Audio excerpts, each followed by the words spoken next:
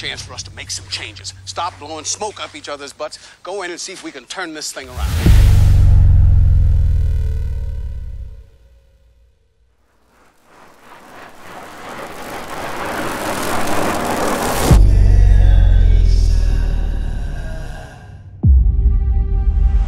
Everybody here may not like you as a person.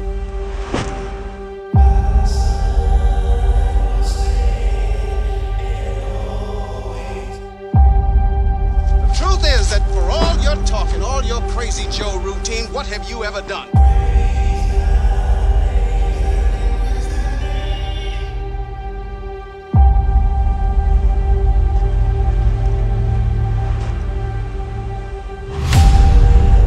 You're nothing but an insignificant man. It's like you were never born. Your life hasn't made one bit of difference. But we all applaud your effort. But what you don't understand is the same people who support you are the ones that you're beating up.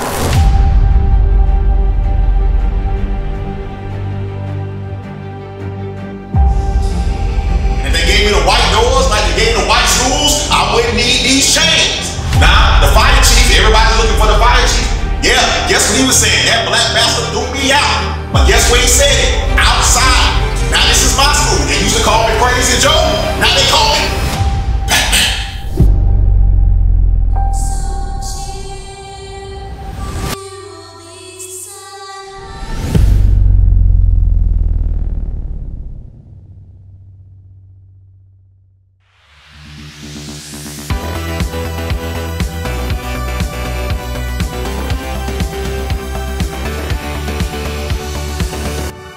What the is up, internets? I know that's his line, but it's my time. I'm Mr. Royal. This is TTFT, and this is Dirt and Godfrey. School is in session. Where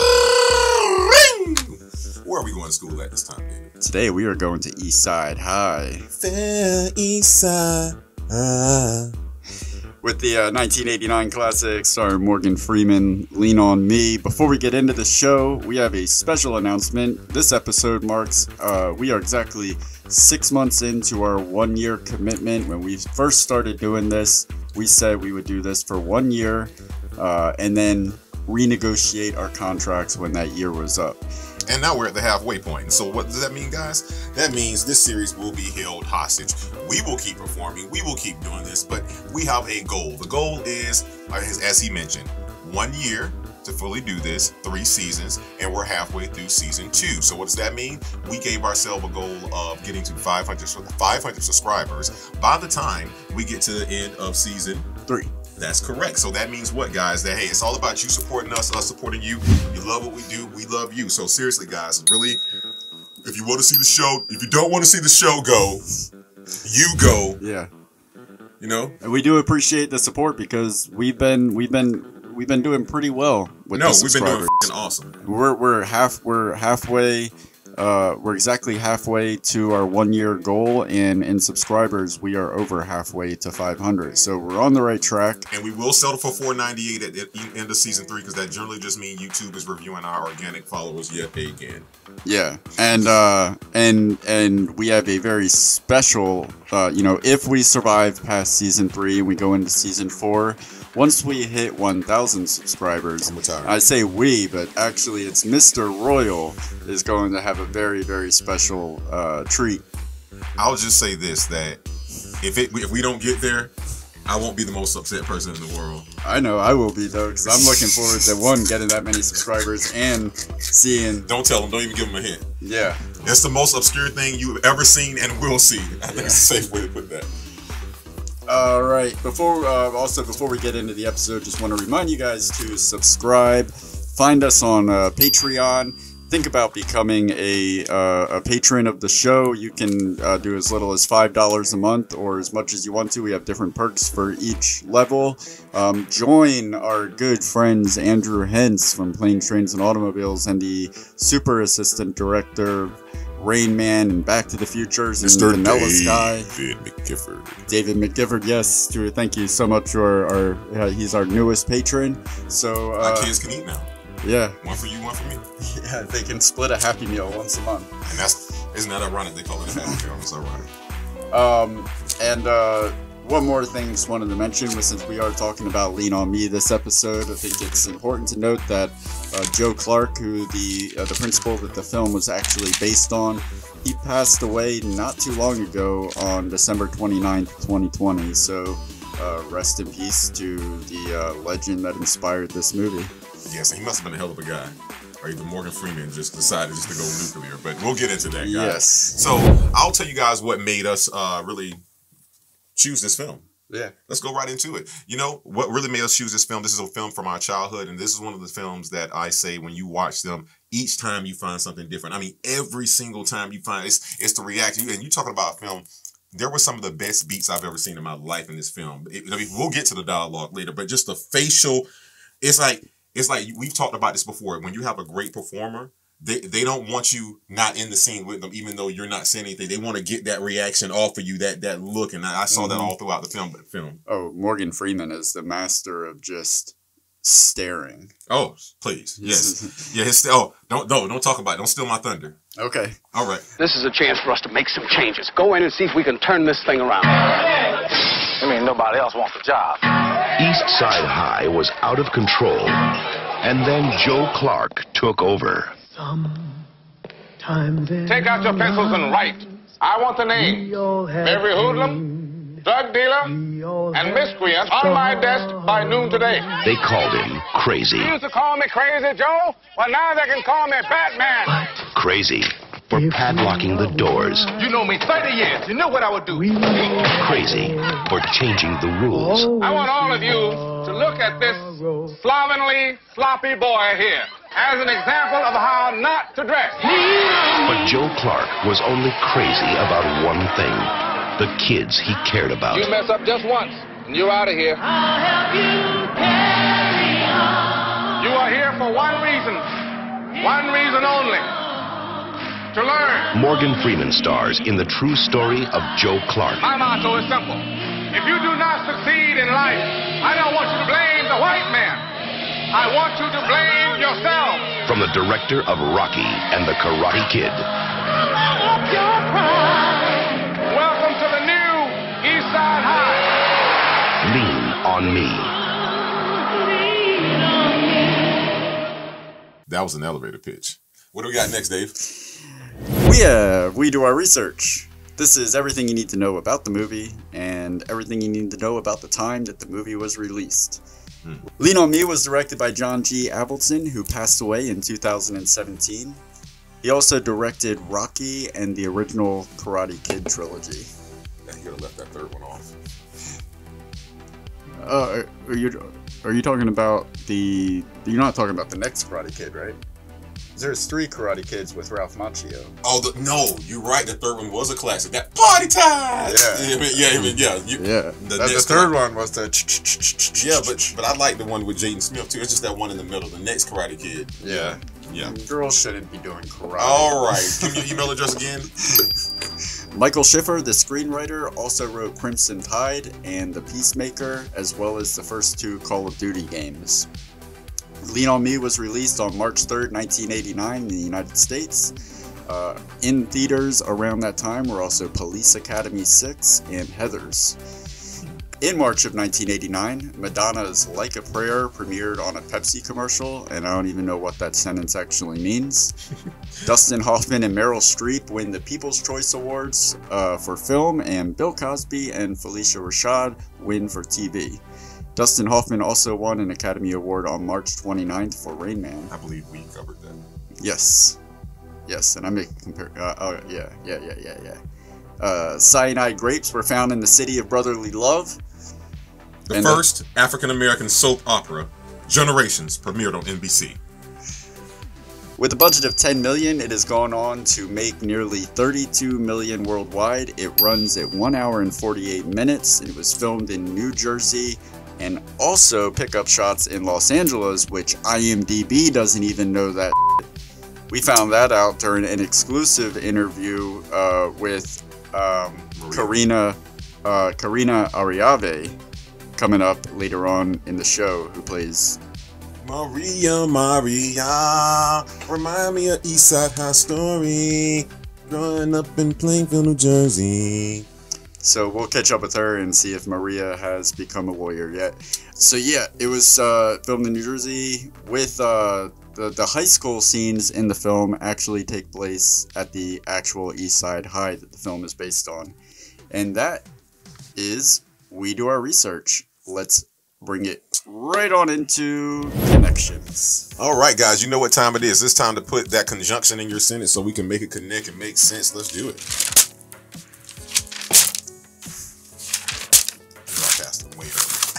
Not my book, man. You note poaching? No. I feel like you're note poaching. All right, guys, it's time for connections. You know what that means? I'm finna bring out some things that you never thought you would be able to, I don't know, make sense in movies. I know I went a little bit overboard last week, and just so you guys know, I still don't know what the hell I was talking about.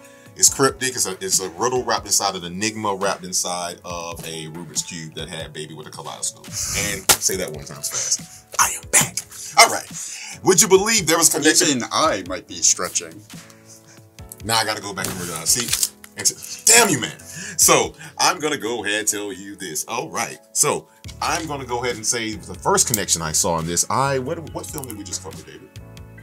Before Lean on Me? Yes. Coming to America. Right. Would you believe there is a connection between Lean on Me and Coming to America? Coming to America or Coming to America 2? Both. Let's just stick to the original. No, not the original. Oh yeah, there's one. Randy Watson.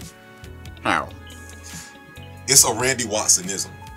Right before he drops the mic, what does he do? He does this, and right now I know you may not know what I'm talking about. Right when Joe comes, when Joe goes off the stage, he's like, he almost looks like he wants to drop the mic, but he doesn't do it. He was like, he gave one of out of the million speeches he gave in the movie. He was like, I was like, there it is, boom, Coming to America. There we go, guys. All right, see, that's what I do. I'm popping hot. I like it. Keeps me on my toes. But clearly, I mean, you don't have to be a rocket scientist to understand this. Joe Clark, played by Morgan Freeman, spent the entire movie trying to keep these kids out of prison. And forget, see, Joe didn't been to prison before, but this is my point. That was jail. He really took a turn for the worse. That's my theory. What we want to talk about. He really took a turn for the worse later, and that's how he wound up in a little film I like to call Shawshank Redemption.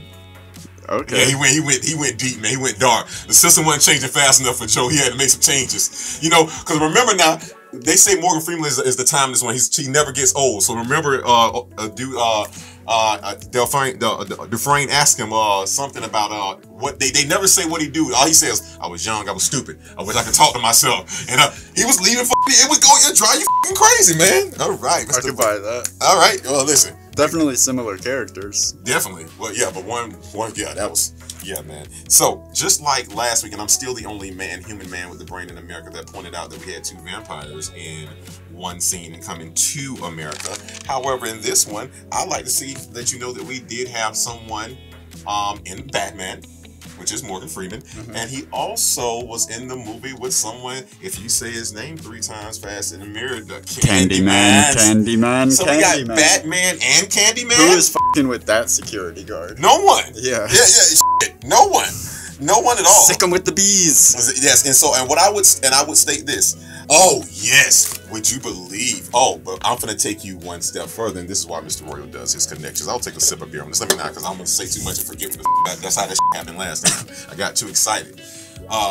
That's what happened. You know, Inception, you can't go that deep. I went too deep, and I couldn't come back out.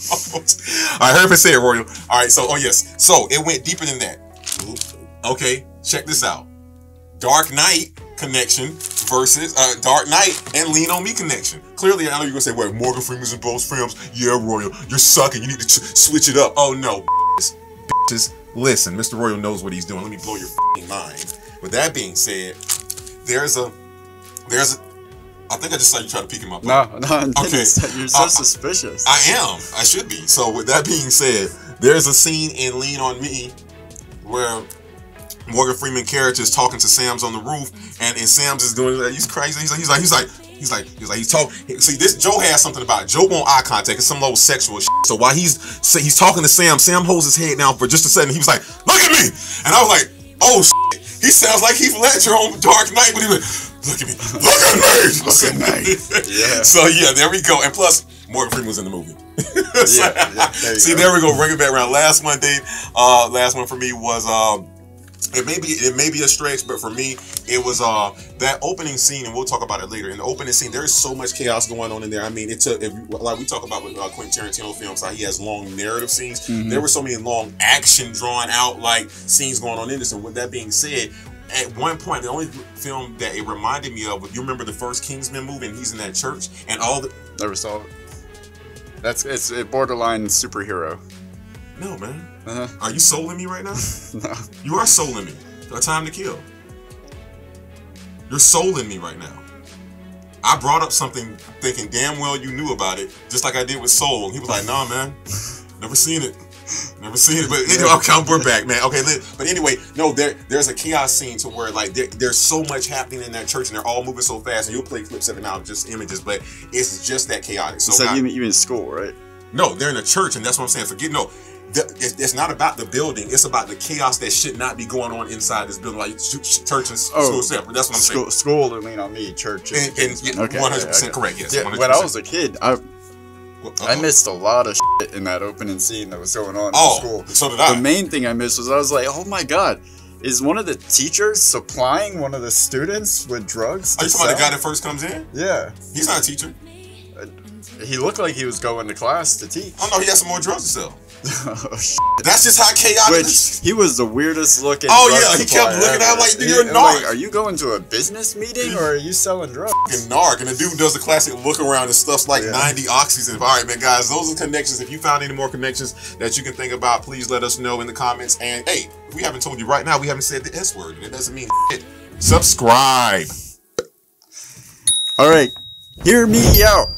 Hear me out. I have a theory about Lean On Me. Hear me out about it. Go for it, bro.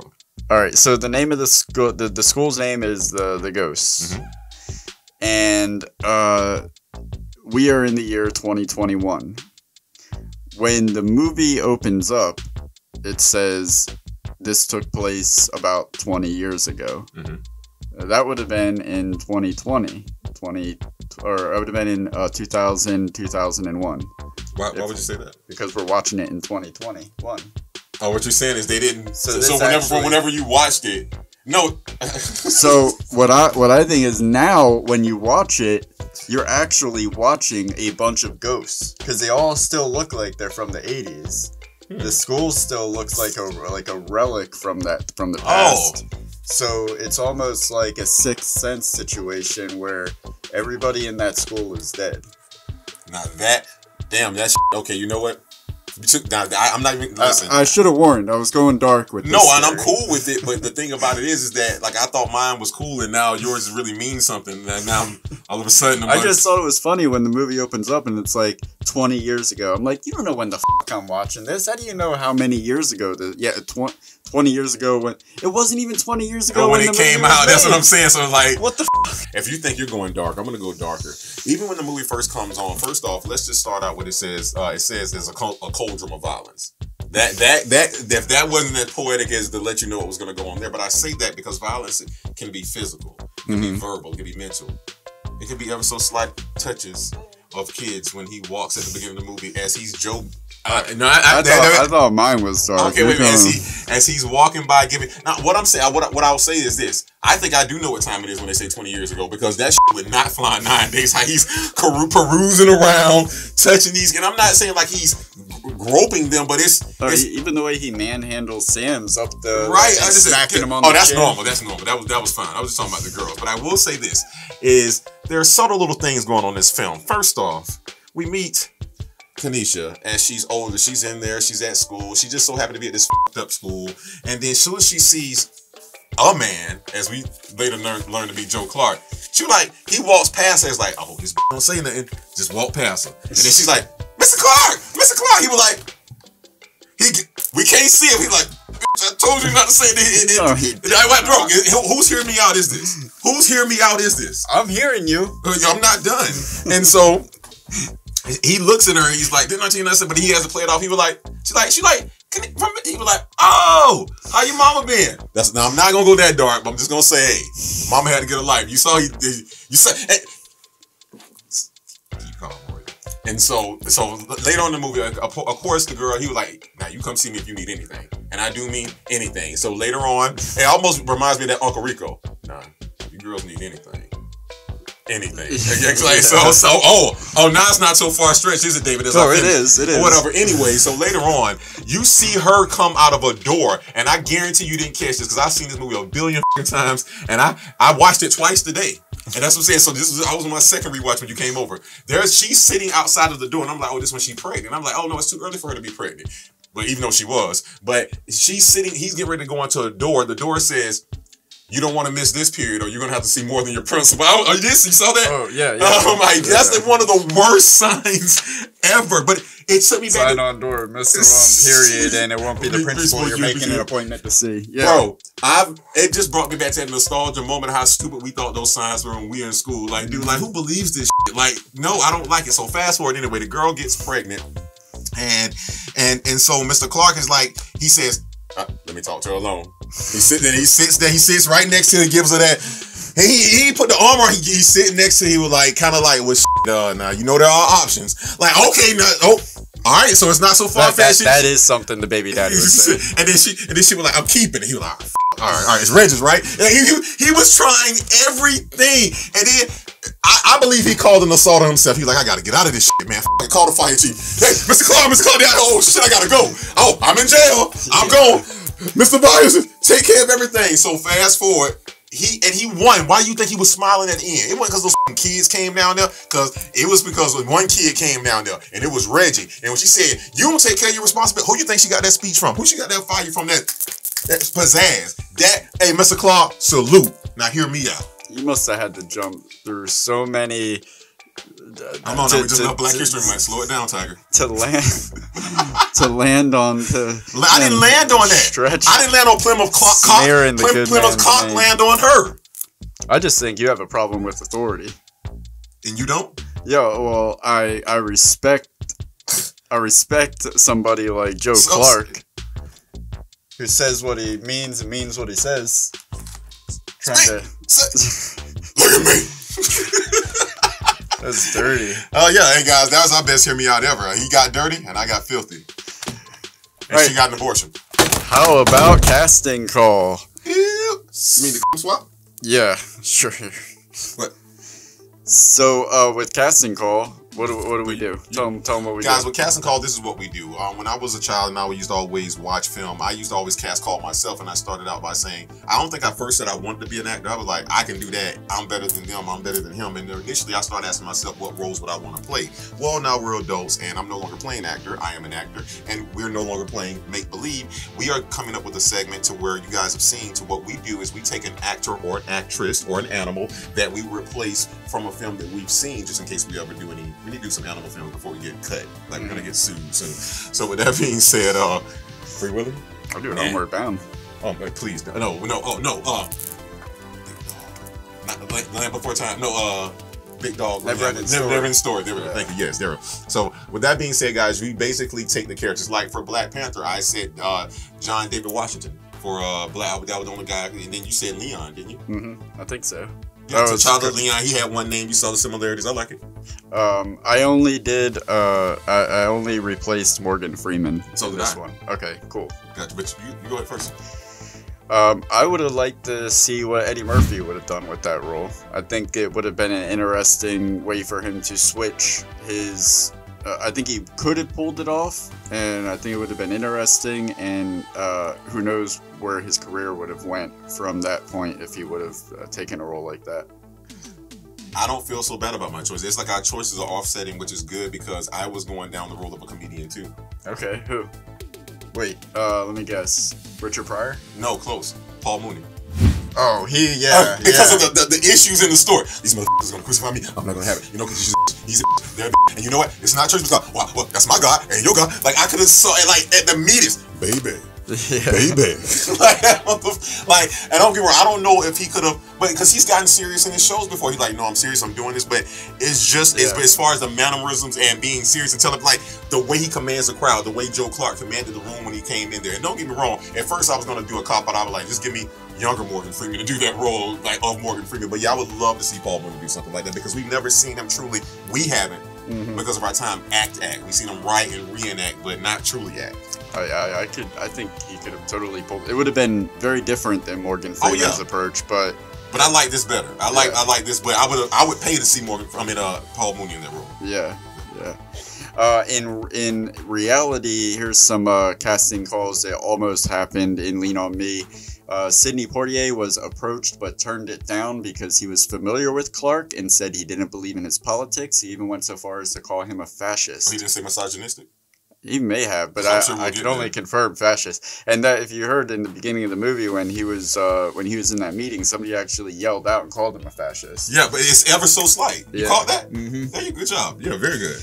Bill Cosby was considered, but producers decided his energy might be too low. They had no idea. He had the energy to deal with. What does that mean? He had the energy to deal with. I don't know what you mean. like you talking about like the Quaaludes like from Wolf of Wall Street that those boys were doing on Wall Street? Yeah. Eddie Murphy was actually considered. What wasn't he considered for? Ghostbusters? He gets damn, Eddie. If it was the late 80s. It was late 80s. Yeah. 1989. Yes. He was interested, but he was unable due to being under contract with Paramount. Oh. So I guess you could say no, that name there. Yeah, I definitely could see that. Yeah, Danny Glover would have killed it. I'm too old for this. Yeah. He was Danny Glover was in the running, but he was busy making Lethal Weapon Part Deuce. Right. All right. What do you think Don Cheadle would have did with it? I think he could have killed it. He's a because he can do comedy, the Ocean's movies, and he can obviously do drama, Hotel Rwanda. Yeah, he would have. I mean, I think he would have, if they were to remake Lean on Me. I would love to see him in that. Yeah, he would. If you guys remake it, just give us credit first. Yeah. So. All right, that is Casting Call. It is time for Pop Quiz Hot Shot. These are 5 facts about Lean on Me, the film. Number 5. Real life. Morgan Freeman spent time with the real-life Joe Clark to capture his mannerisms and sayings. Additionally, real-life students and teachers of Eastside High appear as extras in the film. That method was also used when Denzel Washington, when he did the role of Remember the Titans. That coach, he spent a lot of time with him. That's another one I have not seen. You're really showing out today. This is sports. Oh, yeah. Okay. Number 4, cameo. In the auditorium scene when Mr. Clark expels the students, young Taye Diggs can be seen. Wake up, Snowflake! Sitting in the audience. He is the one in the blue shirt. And also, Sopranos' Michael Imperioli can be seen behind Morgan Freeman. He's one of the students getting expelled. Number 3, liberties for all. There were several liberties taken in the telling of the real-life Joe Clark story. For instance, one example, the film spends a significant amount of time on Clark's dedication and success in improving the test scores. But in reality, Clark never improved test scores during his tenure. The school was never even in jeopardy of being taken over by the state, so they can go to hell. You know what it reminded me of? Marion Barry was the principal of high school. Like, he just was there, he was there for the throne, man, and went about the scores. I want to believe in the Morgan Freeman Joe Clark. I do too. In the film's effort to show how difficult Clark could be, his wife leaves him in the film. In reality, he and his wife were still together with 3 children. Number 2, expeditiously. Now, one particular story that you'd think was made up is actually 100% true. The rooftop scene where Joe tells Sam's to jump actually happened. The firing of the music teacher, that actually happened as well. Joe Clark even stated, "She was the best teacher I had in the school, but that to me was irrelevant." Because he was going to be the best. That sounds just like Joe Clark. Right. And number 1, after school. Who else sold drugs? You're a black racist. Did you know that? You know why you're a racist? Why? Because you're selling death to your own people. After Fair East Side, Clark went on to run a juvenile detention center in Newark, New Jersey from 1995 to 2002, where he remained under fire even there for his unique and aggressive way of operating. And that is the sequel that I want to see. You go to McDonald's, get a job. Now, you know what? I will unveto that. That I would see. Yeah. Joe Clark, you got detention. Yeah. All All right, that is Pop Quiz Hot Shot.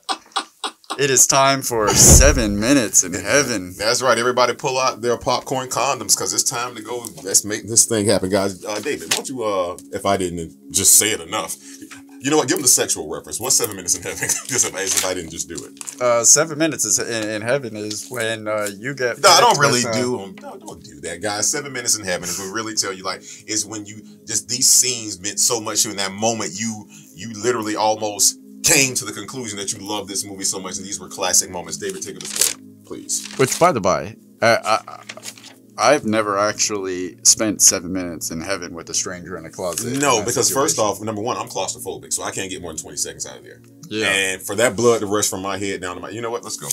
All right, I have 2 honorable mentions. Just 2? Yeah. Well, I have my 3 scenes plus 2 honorable mentions. You want me to go first? Mm-hmm. Okay, because, yeah, I got a little something going on over, but this time I drew little things so I wouldn't, in case it messed up, I knew where to come back to and not let anything else distract me. I'm getting better. It's going to be like Good Will Hunting by the end of this season. Yeah. All right. God, man, listen, guys, okay, and if I didn't say it, I'm going to start with this, so just in case I don't miss it, and I know you have it on yours too, so it'll be a good segue. Listen, let me tell you guys something, and that opening scene, the Welcome to the Jungle, it transcended time. It reminded me of what, you know what? It was the first time in my life that I could remember 2 worlds merging, music and film-wise. I was so used to seeing, yes, black films just with hip-hop music, or seeing white films with country, or just this, whatever it is. But I'm watching it as a kid, and now it's like getting high for the first time. You hit the J for the first time, or smoke, you hit the bong or bowl or whatever. It's like your mind is something. It's another layer to the world. So I'm watching that opening scene, and all of a sudden I hear, and you got to understand, I had never heard that song before in my life. So I didn't just. So to me, whenever I hear that song, it is synonymous with 2 things in my life: Lean on Me and the Jim Rome Show. Because he says welcome to you, but before the Jim Rome Show, dude, whenever I heard that song, like, what's that Lean on Me song? And one day somebody was like, what? Yeah. Somebody's gonna kill you for saying that. You're just that opening scene, because I saw that before junior high or high school. That opening scene had me terrified to go to junior high or you know what it almost reminisces of? That opening scene almost seems like the whole movie American History X. Almost. I mean, not the racial tones, but you know what I'm saying? That opening scene almost gives you the whole everything. Yeah, it's almost like a voyeuristic look at it. Yeah, yeah. I think when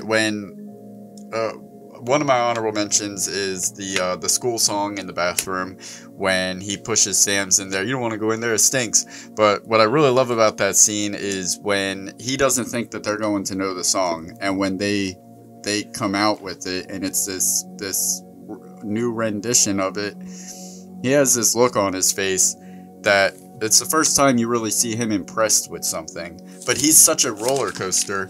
He pulls Sam's into Mrs. Powers' class, which is fucking hilarious. How he pretty much uses Sam's to open the door into Don't even get there yet. Go back to the bathroom scene. What you said, this look he had. What did it look like? It looked like a what? Examination. He was all in their face. See, you see it like that. We were interpreting this character differently, because you see him like examining them, judging them. Did you see how he was looking in there? Like, what form of species? When did this happen? He looked like they evolved. He was happy. That was him impressed. He was okay, go ahead. Okay, so he was impressed. He was impressed, because then he goes into Mrs. Powers' office. He yells at Mrs. Powers. You think he's mad, but then he tells her to take a bow, and it's just so that right there proves that he was very impressed. Oh no, he was impressed. Oh, I agree, he was impressed. It's just so interesting the way, like, his character is so complex. It's so enjoyable to watch and wonder what he's going to do in any situation, because he's difficult. He's troubled. He has his demons, but like, even in that moment when he is happy about something, he expresses himself in anger to like express his satisfaction. Before I go to my next one, I guess, because that was one of the scenes I had. Like I said, we didn't interpret it differently. Like, I agree with you that he was happy, but in this midst of happiness, I took it from, because he, like you say, he has demons. To me, like you say, even when he's I have it somewhere. He's happy mad or some shit like that. Like he got so happy he's mad. Speak up. Who talks to this? He's angry. He's angry that they had him break characters. Right. And then, like you say, he gets Sam. He goes in there. He goes into the Miss Power. He's like, I never authorized you to change this. Did I? Did I? She was like, no, sir, you didn't. I want everyone to learn Scar. You already know. So yeah, that was definitely dope. Real quick honorable mention. That scene. It was on like it was like a 3-second scene, but it gave me an All in the Family feel because they just let this shit ride. It's satire back in the 80s where you can really get away with blatant racism. But it was the look he gave when we talked about the stare. When he first decided to put the chains on the doors, our little George Seinfeld doppelganger was like, I thought you people didn't like chains. Jeez, I didn't hear that. What? Are you f***ing kidding me? I missed that part. I heard it the first time I watched it. That's a zinger. Yes, son. It's something. Thought you people didn't like. They're walking out. He's walking in to go meet with old boy, and because he first found out, he's like, what the hell is this about? A bunch of people didn't like change, and he looks at him for like 7 seconds. Like, oh my gosh, Jesus Christ. Yeah, wow. You didn't. His jokes have terrible timing. Yeah, they do. Okay, so that was a short one. Let me get okay. Oh, I got a short one too. Go. My last honorable mention is when Clarence is doing the Mr. Clark impression, and really it's just it's a damn good impression. Yeah. And what really is a cherry on top of the cake in that moment is when he, you think he can do me? Does he have the juice? Does he have? He the went juice? third person. Yeah. Actually, it's fourth person. Did you see somebody doing you? Then ask somebody. He ain't even look at the girl. He like. You think you can do me? He's not even looking at her. Like, oh my gosh. Okay. And then cut to him jump roping. Okay. I'm back on the roof, man. I'm back on the roof. It's like, at that point, I knew drugs were bad, and I had never done any drugs in my life because I was young, and I guess that's not an excuse, but I knew that there was something innately wrong with crack, how he was talking to him. And I was just like, I'll never do crack, which I still never have, thank God. And I think it's because of Joe Clark. He was like, you smoke crack, don't you? Don't you? Look at me. You smoke crack. I'm like, oh shit. He was like, yes sir. He was like, you want to kill yourself? Don't f around with it. Do it expeditiously. I was like, you're like, go ahead, Joe. You're basically pushing this motherfucker. Like he was one push away from murder.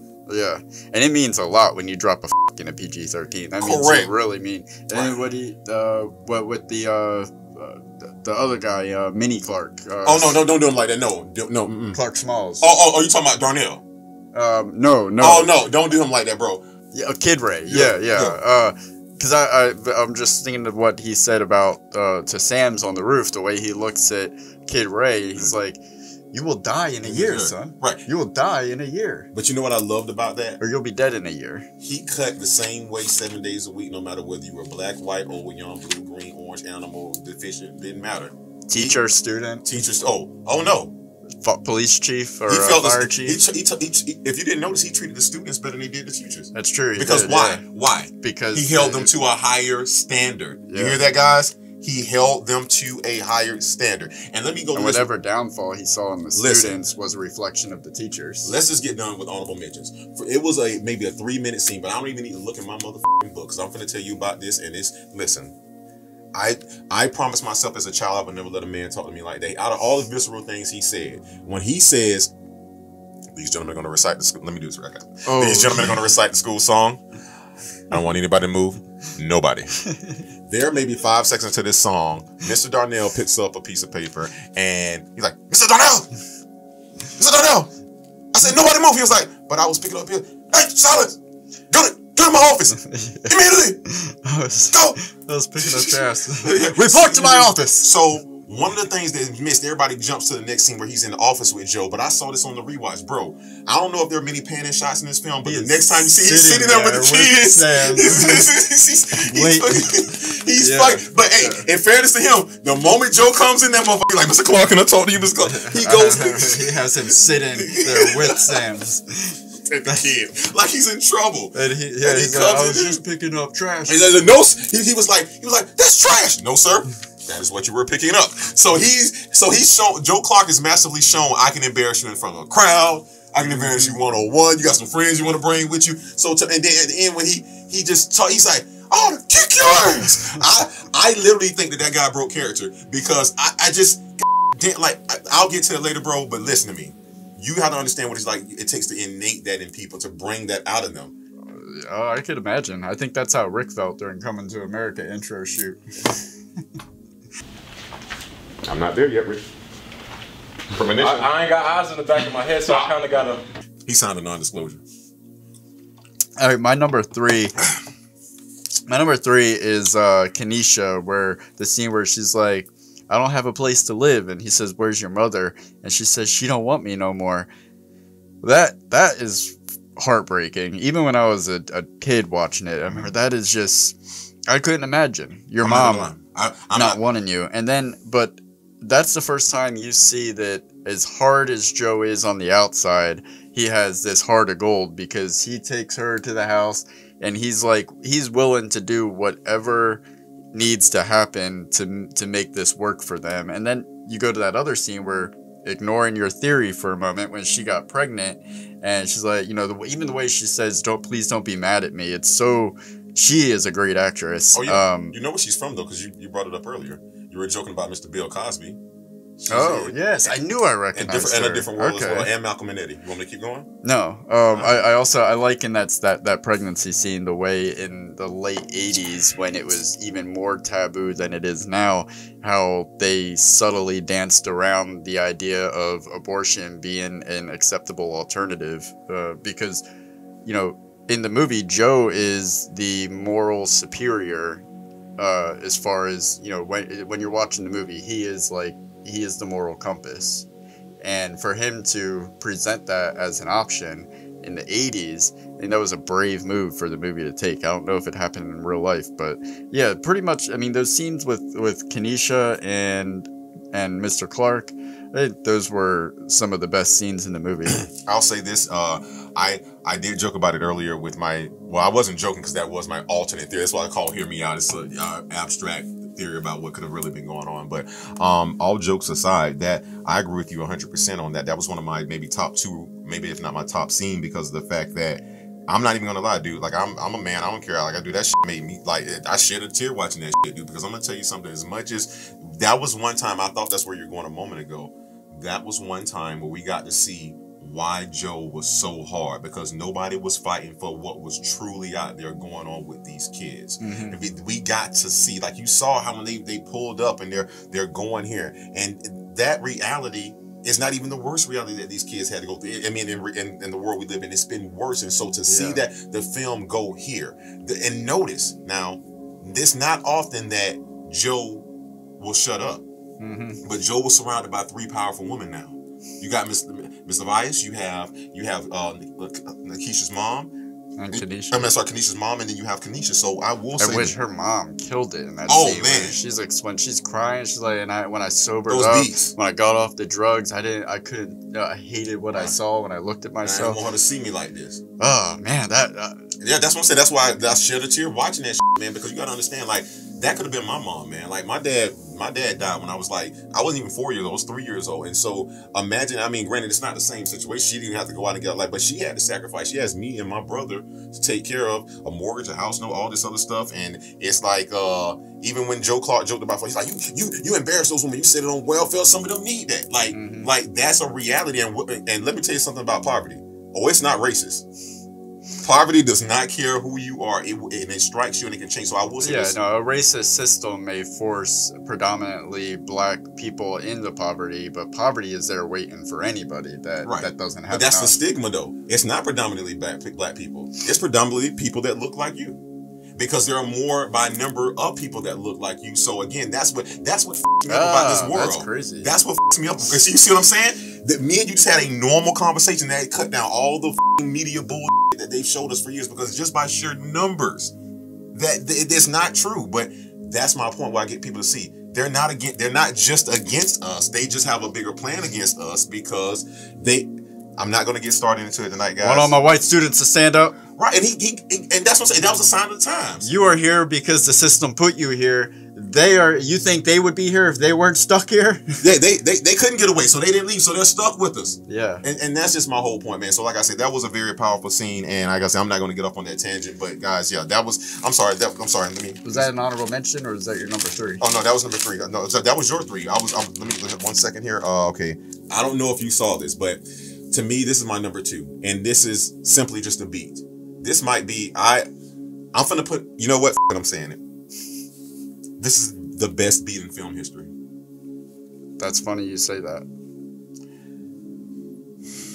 I almost looked up the time in the film, because I might get it tattooed on my arm, because whenever somebody tries me to this level, I've never seen a human burn a hole through another human in my life until I saw Joe Clark at that emergency meeting looking at Carmen Sandy Ego.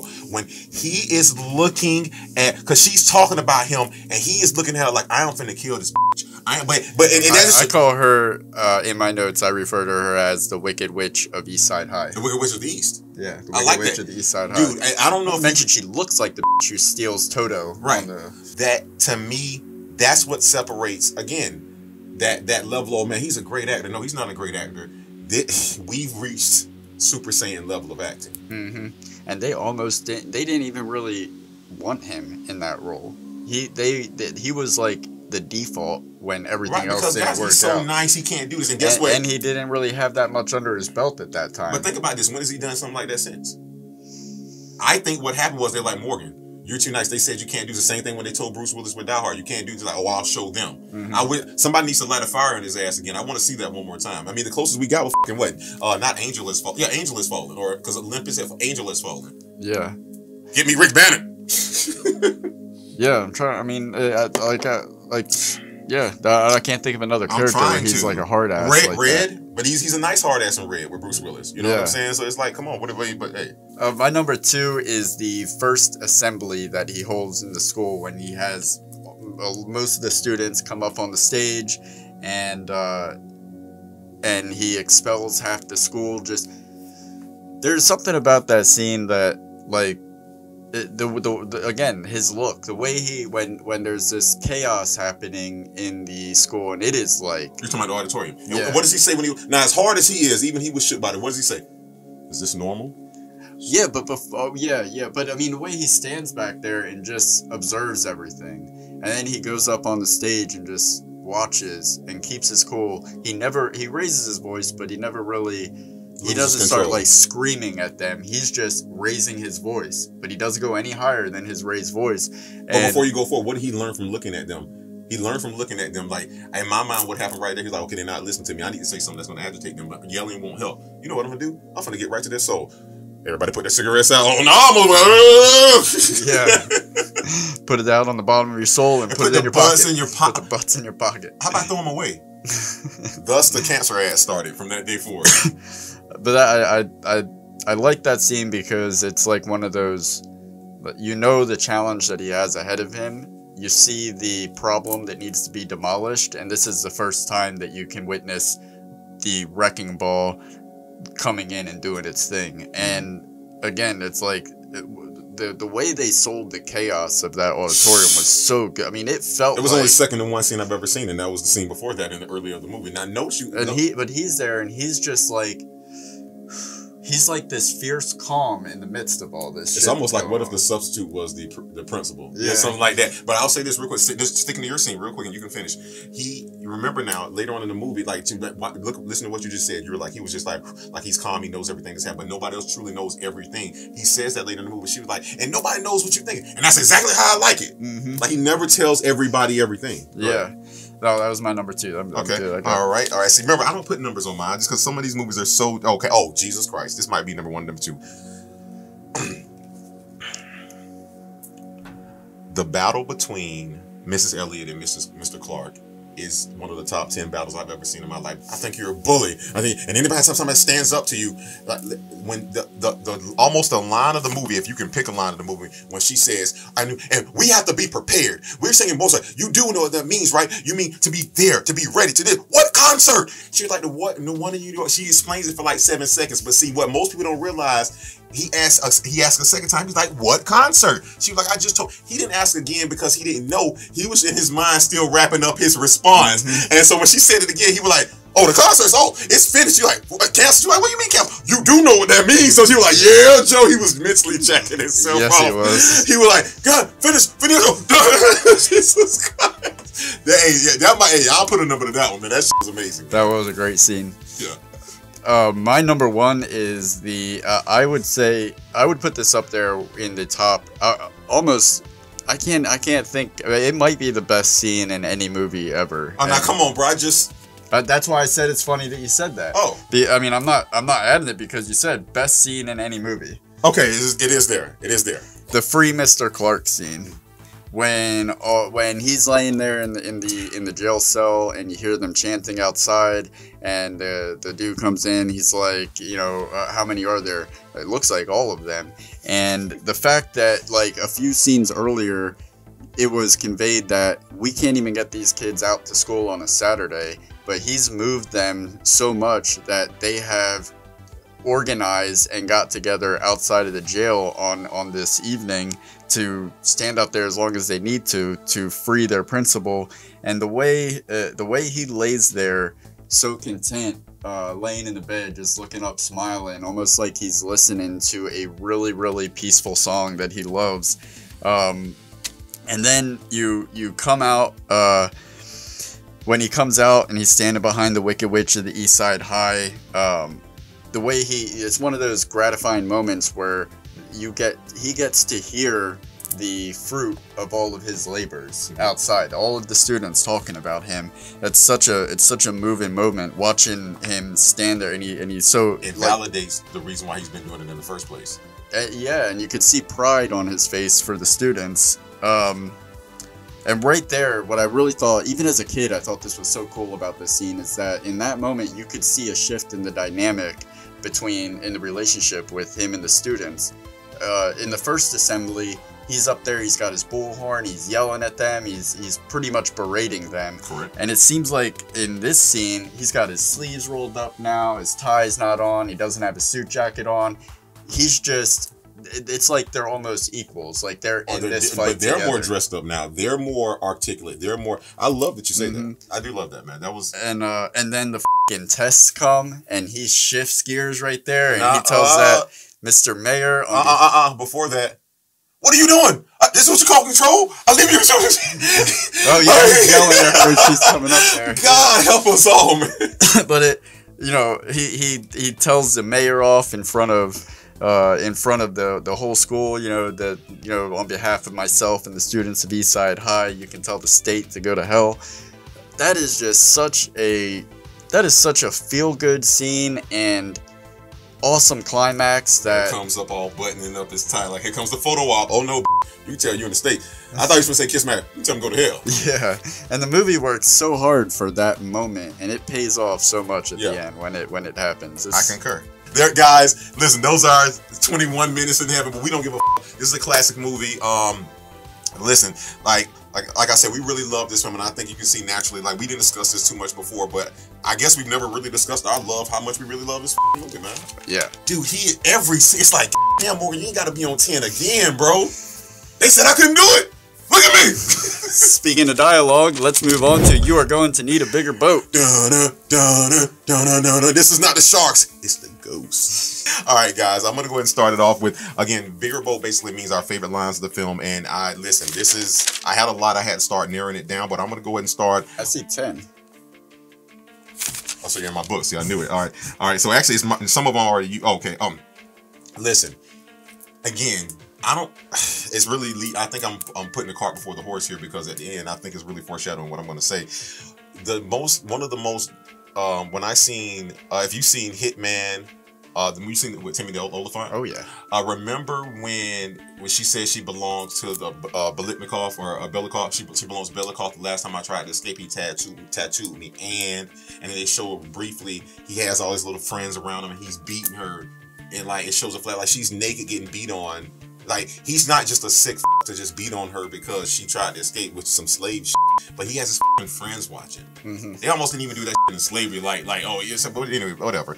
Point being is, the reason why I bring that up is that scene is so demeaning. I never even thought I would see anything that even rivaled it. And then Joe Clark sees Sam take food off of someone's plate, and he pulls him in front of the schools. He says, "Look at this sloppy boy." Slovenly sloppy, yeah.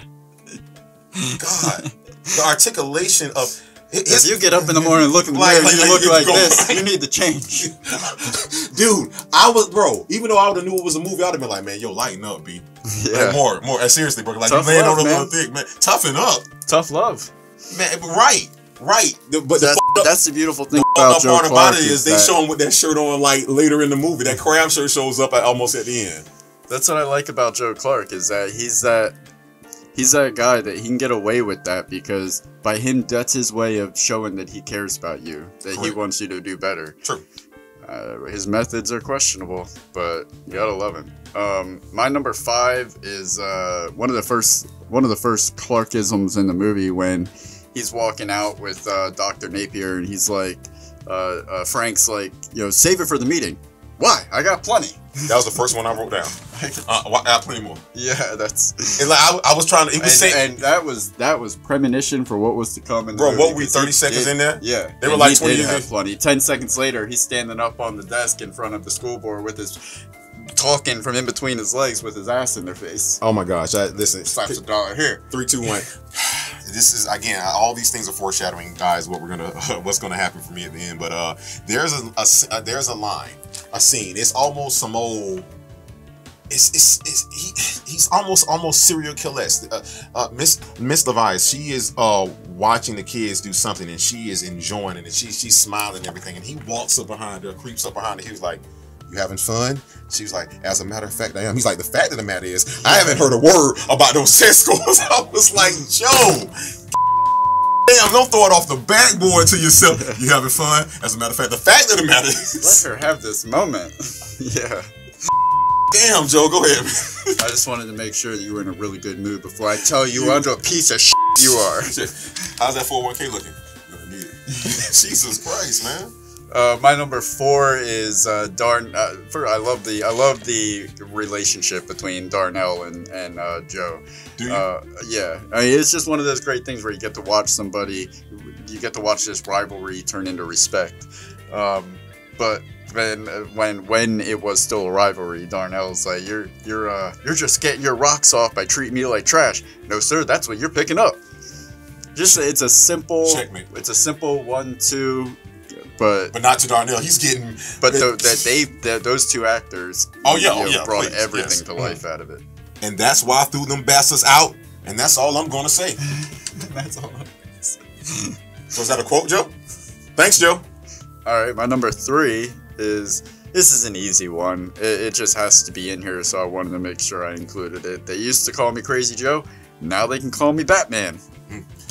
Classic line. Classic line. That's, you know what? That scene reminded me of Remember the Titans. And you can tell them John Brown State Troopers, they definitely reminded me of that. Again, it's one of those things that's like an amateur first-year writer could easily come up with that line. It's like a throwaway line, but Morgan Freeman takes it, throws some passion on it, and turns it into poetry. He is the man. He is the man. And again, to me, like I said, this is my number 1. When he tells them, or no, as I combine it. I have 1A, 1B. Well, good. I got 2 left. Okay, good. This is my number 2 then. When he says, when he calls the meeting, and he's like, "Mr. O'Malley, what were you doing? What you were late?" He was like, I was doing this. I guess it's more so of a scene in the line, but so that scene leads into the line where he says, "Everybody with hands up, keep them up, keep them up.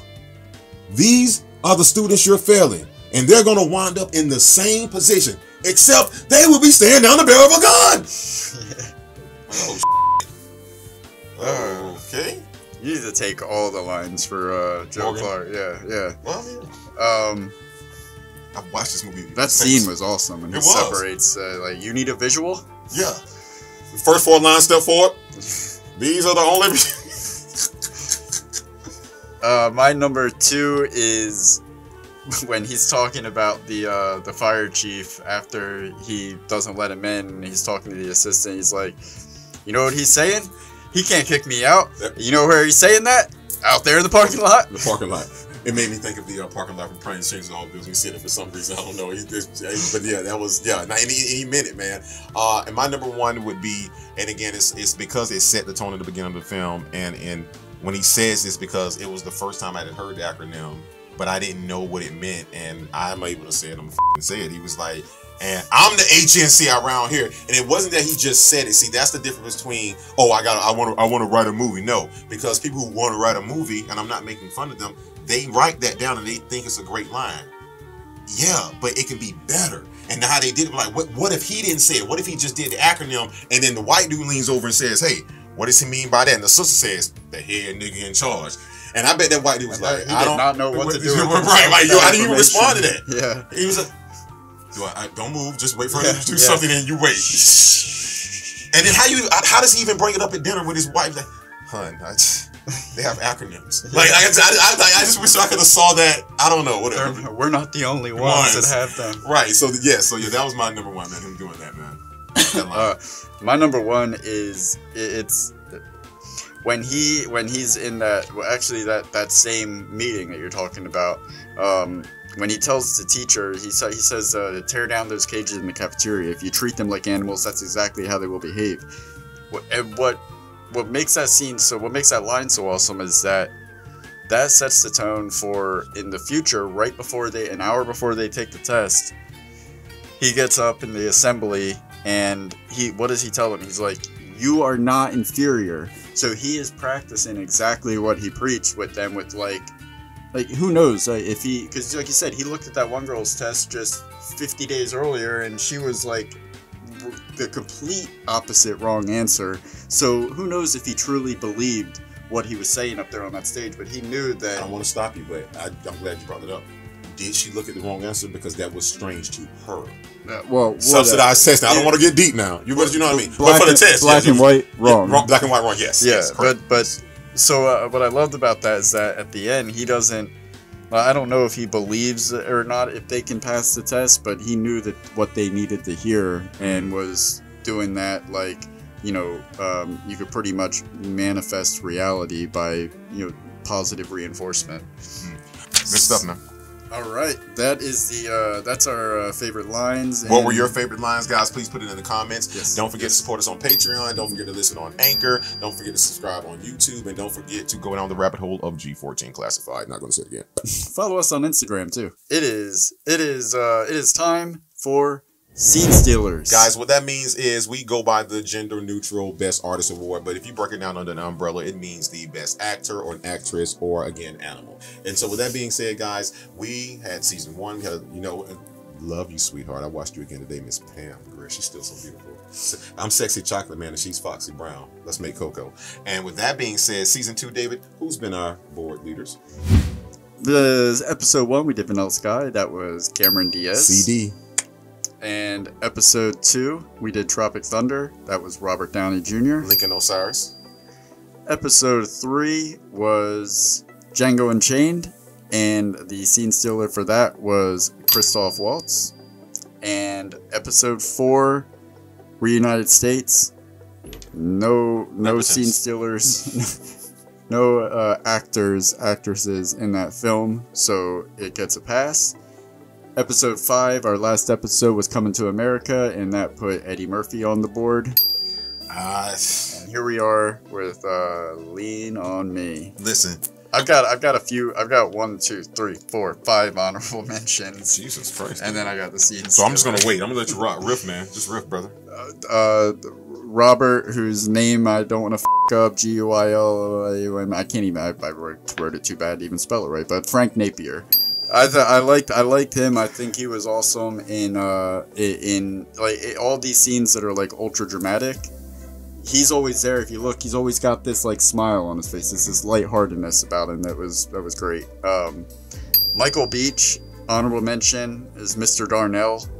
That the rivalry between him and Morgan Freeman is that the evolution of their relationship is one of the coolest aspects in the movie, all the way to the point where he gives him the thumbs up when he's teaching the class. It's so cheese, but it's like that girl, like Kanisha said it then. He's like a father to us. Michael Beach needed that. Jermaine Hopkins is Thomas Sams. Again, for being a young actor, the emotion that he pulled off from fear to comedy to sadness and remorse. He was a great actor. He deserves an honorable mention. And the relationship between Sams and Mr. Clark was another great aspect of the movie, because he's always berating him from a place of love. My 2 more honorable mentions. Karen Molina White as Kanisha. Again, for another young actress, the emotion that she pulled off in the film, she really made me feel for her in her scenes. And when I first saw it, I was like a 10-year-old boy. I never was going to have to worry about getting pregnant. I was never going to have to worry about my mom not see the principal, or about my mom not wanting me. Like, those two things were so outside of my realm of possibility. But she was such a great actress that she somehow managed to make me like feel the full weight, or not full weight, but feel it in a big way what she was going through. And my last honorable mention is Tyrone Jackson as Clarence, the dude that's doing the impersonation of Mr. Clark. Yeah. He's every scene he's in, he's just a welcome comic relief in the movie. Definitely. So those are my honorable mentions. And I have 2 honorable mentions. My first honorable mention, as you mentioned earlier, Mr. Robert Guglielmi. Yes. I like that. I like it too. Like Giuliani. That, you mean Benson? Yes. Oh, there you go, guy. But my severe honorable mention, and you know what? She almost was battling for my scene stealer, but I gotta give a shout out to Miss Beverly Todd. To have to, on one hand, character-wise, play opposite Morgan Freeman, but then also as an actress-wise, play opposite Morgan Freeman. Now, I will say this: when we spoke with Maria and we did the interview, she was like, "Oh, this is not the engine company. That's what it is." I remember her saying it now. She's like, "It's not Morgan Freeman. But even to me, when I knew that was Morgan Freeman, when I saw that, I don't even know why I knew him from anything else. All I knew was the movie came on. That's Morgan Freeman. I don't know why. Like they was a Bible character or something. Like he was. That's Morgan Freeman. Yeah. And you see that's Steve Martin. Like, I don't know why we know, but you just innately know. That's so true. Steve Martin, Morgan Freeman, they just got John Candy grandfathered in somehow. Like our parents watched them while we were in their stomach or something. That's the only thing I can think of. Don't sit in front of that TV with the baby. It's gonna burn it. They were right. It did our brains. And I trusted him. Yeah, man. Listen. So to me, her performance, man, is so underrated in this film because of the fact that she has the #1 place. To me, she's like a Michelle Obama. Like I feel like I'm watching Michelle Obama in a film, bro. Like she is so strong, so just everything, and to the point where she was ready to quit, and she said, "No, Joe Clark, you listen." He was like, "Oh, well, you go ahead and talk." Like, motherfucker, nigga, please. Like, what do you mean? Oh, you go ahead and talk. Like, are you kidding me? Like, bro, you've been talking this whole film. Let somebody get a line. And then she doesn't go ratchet. She doesn't go angry black women. She just goes, I'm finna read your ass. I'm finna tell you, like, what you always preach about this, preach about that. What you don't see is the same people that's sitting here for you. You know, you're crucifying them or whatever. And so my point was this, is that he didn't even after she said that, man, he didn't let down on her at all. Even when he's getting arrested in the car, he's looking out the window like, they're your responsibility now. You do it, Mr. Bias. Mr. Bias. You still hear him, like, she heard him. And then even as you mentioned earlier, one of the coolest scenes ever in film, he's sitting up there with his legs crossed, the kids come down, he hearing all these things, and he stepped away from his high for 3 seconds to be like, how'd you let him down here? This what you call for? Like, he needed a re-up. He had to run to the bathroom real quick. His wave was coming out. So my point is, she put up with all that, man, and she was just like, I've never seen a person take so much and still come out with so much class. And her acting ability was on display. She showed range. She showed compassion. She cared. She put up with this shit. No one put it up with more shit than her. Mm-hmm. And that alone got her an honorable mention. I don't know. I put it, but Mr. Darnell, yeah. No, sir. That's what you were picking up. So yeah, that's my honorable mention. That's a good one. Yes. My scene stealer, I have to give it to, again, I hate doing the lead because it's so easy, but damn, Morgan Freeman he killed it. Like, I can't think of a single way to improve what he did with that character and in Lean On Me. And he plays one of my favorite kind of characters, and I didn't even realize it as a kid when I was watching it, but I'd go on to always be kind of attracted to they're like the flawed protagonist, the anti-hero, where the Killmonger. I think of like Dr. House or even Dr. Cox in Scrubs. They're the hard asses, but you never take offense to, like, they can be as hard as they want to be and get away with it because you know that they have a very, very sincere heart. They want what's best. And when you have somebody like Morgan Freeman who does it as well as Morgan Freeman, when he's able to develop the character like that and be able to show both sides of the spectrum, where he's saying and doing these mean things on the surface, but you could see it in his eyes, you could see it in his stare, or just his overall demeanor. Did you see that one moment? Kind of smile. You see the one moment where he challenged his own ideology? It was only happened one time in the film. It was when, I probably did. But when Robert Guillaume says, "Despite what you think, I'm an HNICU. Like, if you so high on discipline, why don't you start by taking some?" Yeah. And then he doesn't even turn around. He's just like, "That's what like, let's go get something to eat." He's like, "You think you're bad? Yeah, you think you're bad?" Yeah, but he's so complicated and so well. And Morgan Freeman does such a good job at fleshing him out on the camera that you get these like beautiful moments that are pulled off so easily because the work has been done on developing the character, that you believe that this character can be two things at the same time because the actor is so well at bringing him to life. So you have that like simple shot of him smiling and doing the jump rope in the gym. That like, it hits on an emotional level because you're feeling like you're watching a real hard ass soften a little bit, or or they're letting you see. Mr. Vice, I just heard something you would not believe. I'm like, God damn, he almost sounded normal for a second. He almost broke. Joe scores. I'm back. Damn it. Morgan Freeman, man, he killed that character, and like I said, I don't know how close he did to.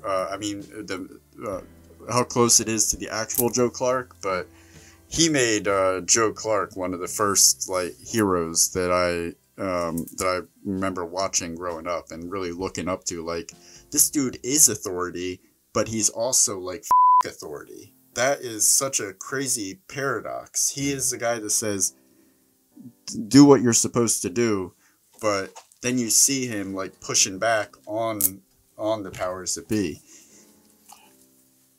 God bless you. Pay your bills, man. Morgan Freeman. I agree with you. I don't like just choosing the lead, but I'll tell you this. I guess even doing these last two rewatches, I guess I garnered more respect because I guess it's where you're at in life as a child, adolescent, teenager, adult, whatever, to where, and then especially with social issues that are going on. Like, they touched on it, but they didn't go too hard on it, which is fine. It stayed on the surface, but his performance demanded. It was almost like at a certain point I thought I was watching I Am Legend, and the reason why I say that because when he was in the room talking, there was no one there. He literally, but there's 20, 30, 40 people. I ain't talking about silence in the room with 2 or 3 people. I'm talking about he is literally making the room his and to demand that presence. And so I guess I never thought about it before. I yearned when I saw this movie. I'm like, man, where the has this been for the last 30 years? Clearly he has it. He can do it. And and don't get me wrong, like I say, now he was in Shawshank Redemption, yes, still his acting prowess is still on display. However, that vigor, that just go out there and do it, he's not able to do it. And that's why I say, like, what I really was thinking, the connection earlier between him saying he went off the road, well on the road, but in all seriousness, what he did with this character, like I would put my I don't believe in the Academy, but I'll say this, I will put my staple on it that I don't even have my little thing out there. Where's he at? See, I guess I don't believe in it. See, that's okay. Bring it to me. Yes. Since they didn't do it, sir, Mr. Morgan Freeman, your Oscar for what you did in Lean on Me today. You weren't even nominated. Just to be nominated. You were nominated. I'm saying just to be. He wasn't even. Dude, I'm serious, bro. I think they were going against Rain Man. Again, I say. The performance. Who was the real autistic savant? How he was talking, how he was thinking, setting people up, sitting there laying on the bed. I'm just glad that I didn't have to make that choice, right? Because that's a tough one. He wasn't even nominated, is what I'm saying. You said he was going. The fact that he wasn't nominated. Yeah, but that's my whole point, because guess what? Everybody. It was a slightly different time. Right. Yeah. Well, I said slightly. No. I like that. It's funny you brought that up because I was thinking earlier. Remember that point I made in season 1 when I was like, I miss subtle racism. That's when everybody was like, okay, it's not more so killing people and slavery. It's more so financial slavery. They let the dust settle. Wherever you landed is where you are, and it's like everybody. That's when I thought the world had came to. Oh, but was I wrong? But point being is that what he did with this character, he successfully did what most people can't do. when you are a really good, talented person, you play somebody else, people see you as that for the rest of your life. He successfully was someone else, became that person, and came out on the other side. Yeah. So Morgan Freeman, damn Eddie, you got some competition. Get your ass up on there on that goddamn board, Morgan. You deserve it, you sick bastard. All right, congratulations. You should have won Oscar. And it is time now for Cast, Crew, or You. And we have cast. As mentioned earlier in the episode, Karina Arroyave has joined us. Maria. She is a Colombian native who moved to New York City at the age of 1 and grew up to be a successful actress on stage, television, and movies, working since she was a teenager with her first feature film at the age of 18 in Lean On Me with Morgan Freeman and a Broadway debut by the age of 24. Now, she also recently played Carla Cordova in Orange is the New Black and was just in an audio theater production of Romeo and Juliet with Lupita Nyong'o. She's also starred in classics we all know and love, and we are very thrilled and excited to talk to Miss Karina Arroyave. Thank you for being here today, ma'am. Thank you, guys. I'm excited. She just can't hide it. I know. It's true. No, you're excited. I saw you for the first time when I was when we were 4. We were 6 years old. 6 years somewhere old. around the 80s. Yeah. Really? This is What was it in? Do you remember? Lean On Me. Yes. Watched it many times. Okay. Yeah. Yes. Yeah, and then grew up and recognized you and everything. All the other 187. Right. Those were the days, right? Those were the days. They were the days. So speaking of Lean On Me, this was your first starring role in a feature film, but you've been training since you were a young child with your mom enrolling you in classes when you expressed an interest.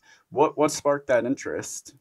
I don't know if I could put a name to it. I just know that as a very young child, I watched a lot of TV, like a lot. Okay. And I would, you remember Cable Guy when it was like, the TV's a big, no, yeah. So I just remember I would run to the bathroom and to the bathroom mirror, and I would mimic what I just saw. Like if I just saw a commercial, I would go and I would, do the commercial in front of the mirror. So I didn't know that was acting back then. And I was around 4 or 5 years old. But so that just sort of kind of intrinsically kind of started to just kind of happen in me. Yeah. I can see it. I mean, especially like when she says growing up watching TV all day, every day. I mean, I didn't play sports. It literally was 24/7. And I wasn't an only child, but I just know I always had the TV, and thus this was born from always being in front of the TV. Now, let me ask you this. Now, clearly, a lot of people, and as he mentioned, we know you from playing Maria in Lean On Me. You were a student of Eastside High who initially is a thorn in Principal Joe Clark's side, but eventually taking his side as your character's relationship evolves throughout the film. What was your experience like working with the iconic actors such as Morgan Freeman? Well, yeah, I haven't seen that movie in so long, and I don't remember that Maria was a thorn in his side, but I guess she was, because she was kind of annoying, right? Was she annoying in the beginning? Okay. She was the only student that really stood up. She was the only student that really stood up to him. Right. And then she was like, Mr. Clark, what about the black kids? The black kids going to get everything. What about this? I'm like, yes, fight for your rights. Yes. When everyone always like repeats that monologue back to me. When they see me, they're like, yeah. Wow. Okay. So first of all, Morgan Freeman. He was not like Morgan Freeman back then. So believe it or not, we were all like excited because we're like, oh, we're going to work with the guy from Electric Company. So so we all knew him from that. And I think like the first day he showed up, and I think he had these purple stonewashed jeans on, and it was so cool and kind of hippie-ish, and we were all just sort of like taken by him. And he was so kind. He was like the father we all wanted, it was strange to see him like transform into Joe Clark, because he was such a just laid back kind of almost like a hippie-ish vibe kind of dude. Yeah. And then we'd see him in the suit. and it was like a completely different person. He would sit with us and talk with us. And I remember once I had a dream about him, and he came over and he sat with us. And this was in I think it was the scene in the cafeteria. Well, one of them. And I remember telling him, I had a dream about you. And he's like, oh, what was your dream? And I was telling him about my dream, and just great memories, just really, really beautiful vibe to him. That's really cool. And you were working at a real estate office when you landed that role. What can you talk about what that transition was like? What going from day job to now you're an actress? Yeah, the gentleman who owned the real estate company, I'm actually still in touch with him, and we're like good friends now. You know, he was, God bless him. His name is Joel Aragona. God bless him. He always just let me go out on auditions, and I had several auditions for Lean on Me. I had to keep going back, and he let me go to all of them. So it just, you know, once I did the film, you know, I just realized I can't be working full time if I'm going to be auditioning and everything. And it was tough to leave there because, you know, they treated me so well, and it was really a fun job. I was sort of like the bilingual liaison between the tenants and the office. So then, but it wasn't like, oh, I, you know, left that job and then I didn't work a regular sort of job again. I actually I worked part-time as a telemarketer. But what was really fun, I had a really great fun job doing customer service for a satellite company that ran all these like pay-per-view specials. And I love that job. Like it was such a, you know, like sort of like Cheers, like where everybody knows your name. It was that kind of thing. Nice. And anyway, so I would do that like a couple of hours a day and then audition during the day. And so it wasn't until I got a part on a soap where it was like, all right, all the other jobs, you know. Stop. Yeah, exactly. The character Maria, how would you say that you identify with the character? Would you say you guys are, how were you the same? And let me ask you this, how adversely were you different? Well, I would like to think that there's a part of me that is outspoken, depending on the subject, depending on the people around me, mainly the subject, like how passionate I feel about it. But so in that way, we're different. I would say her passion were also very similar. And the way that we're different, I would say that I think she's a little more outspoken than I am. I'm a little subtler, you know.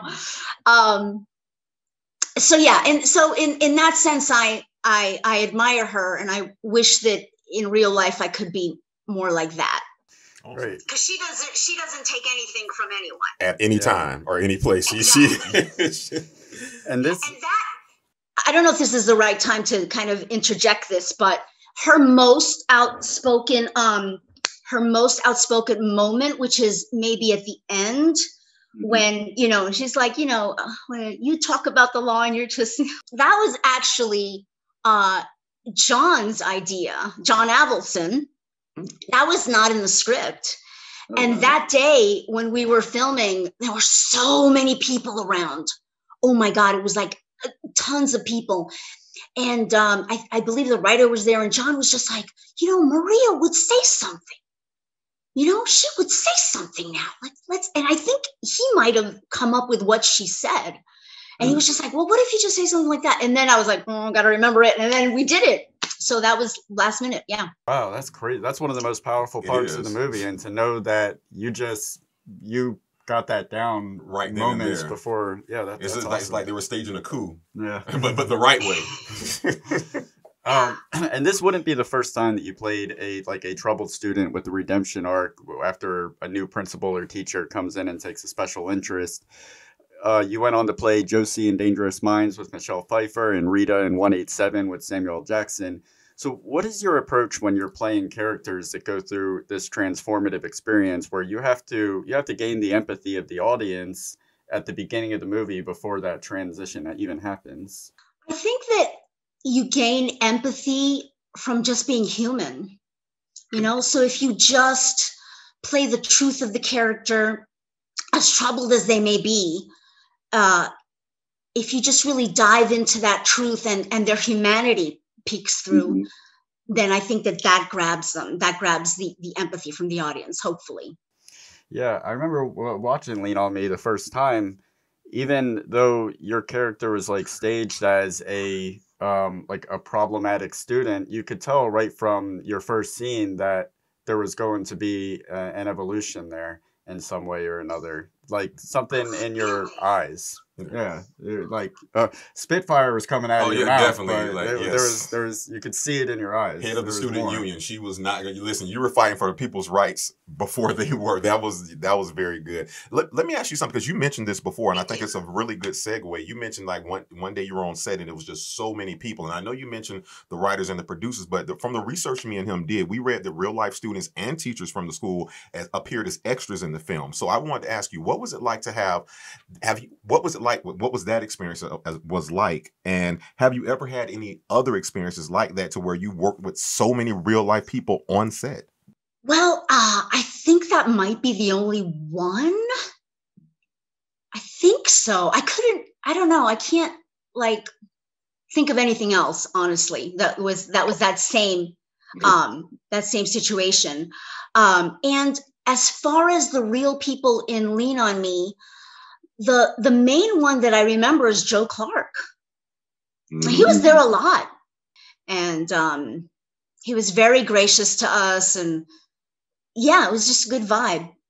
Yeah, so I think he would be the only one that I really remember in that way, honestly. It doesn't surprise me that hasn't happened a lot in your, or at all besides that in your career, because I have to imagine, I mean, people think to be an extra, anybody could do that, but even that takes a certain amount of skill and understanding and about being, knowing your places, continuity. So to take the students and teachers from the school and use them as extras, that had to present challenges. I just thought of something. I think we did that in Dangerous Minds and 187. Oh, just scratch what I just said.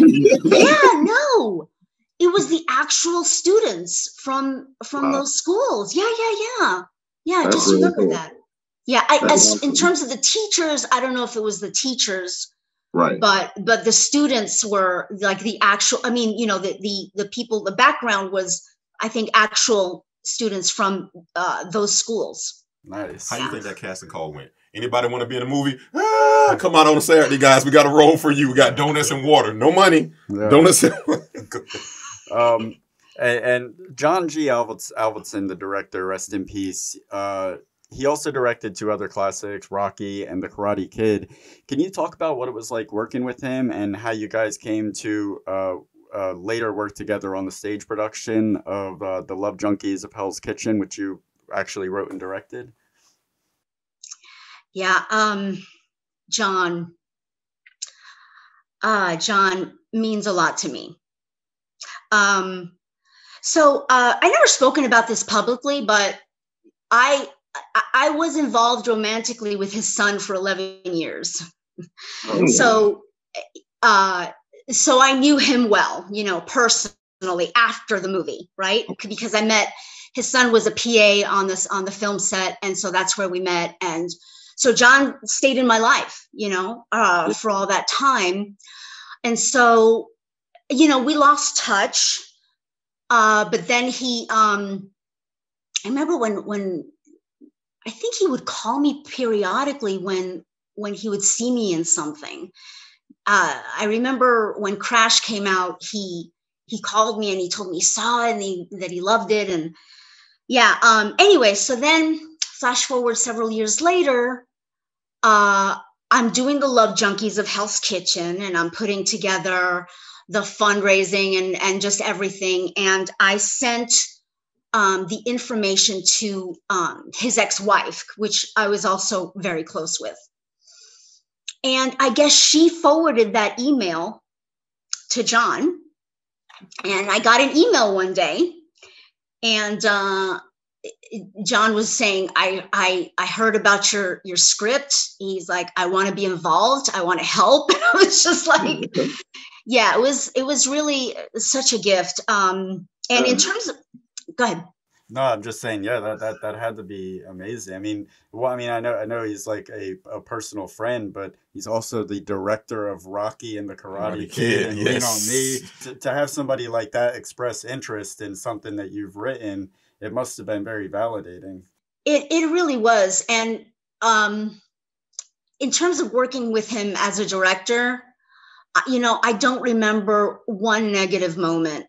You know, he is really an actor's director, where he works with you, he talks with you, his tone is gentle, understanding, he listens, and it was wonderful.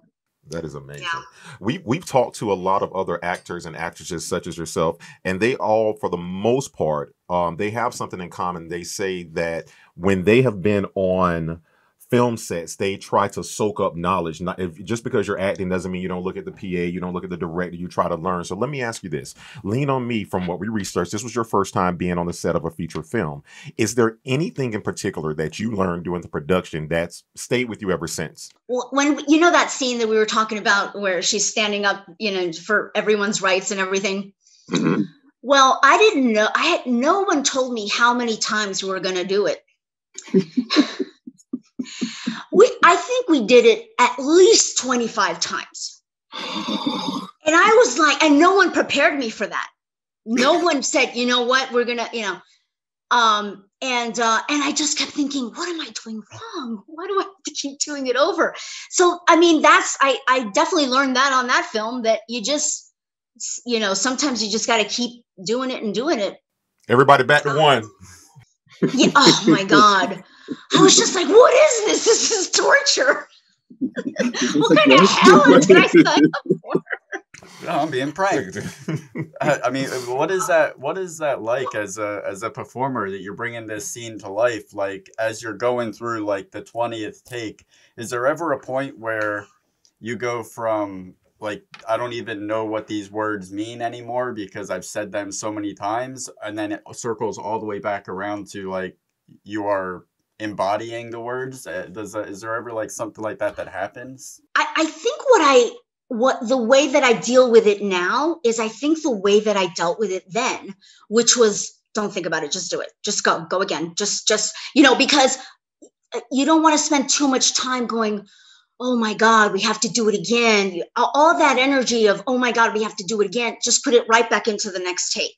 Yeah, so you're almost like, okay, fine, whatever you're feeling, just put it in the next thing, put it in it's almost like a, you know, like this kind of thing versus, you know, just smooth, just go right into it. Don't think about it. Just do it.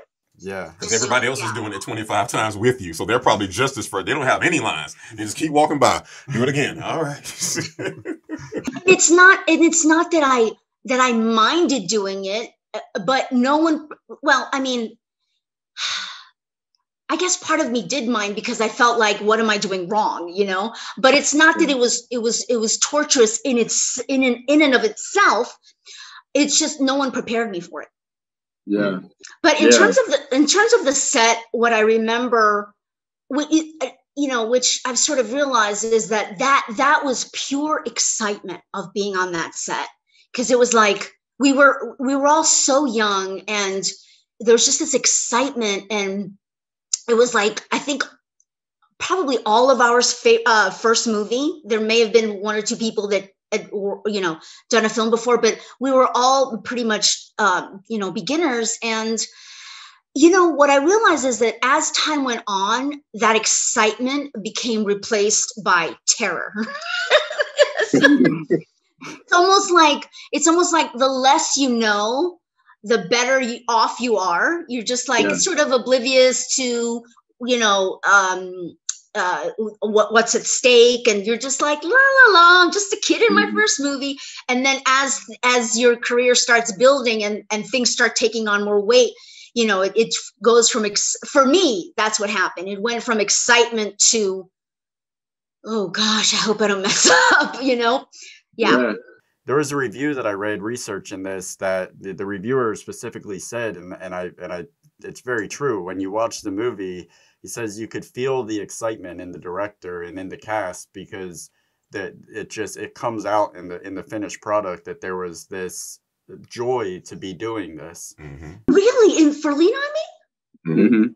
Wow. Yeah. But that speaks to what you said, Karina. You basically said that he was a director's actor, or actor's director, if you will, because again, I feel like I've been on sets to where I've seen directors belittle and demean people, but I've also been on sets to where me and him have ran, and we run a respectable set. So it's all about making that actor and actress feel comfortable. So before we leave the film, I did want to ask you this is because you actually gave us one scene earlier. You told us your last scene was given, those words were given to you at the last moment. But let me ask you this: is there this is a cult classic, so for any of the fans of the film out there, is there anything else that you would like the fans of the film to know or to share that they may not know?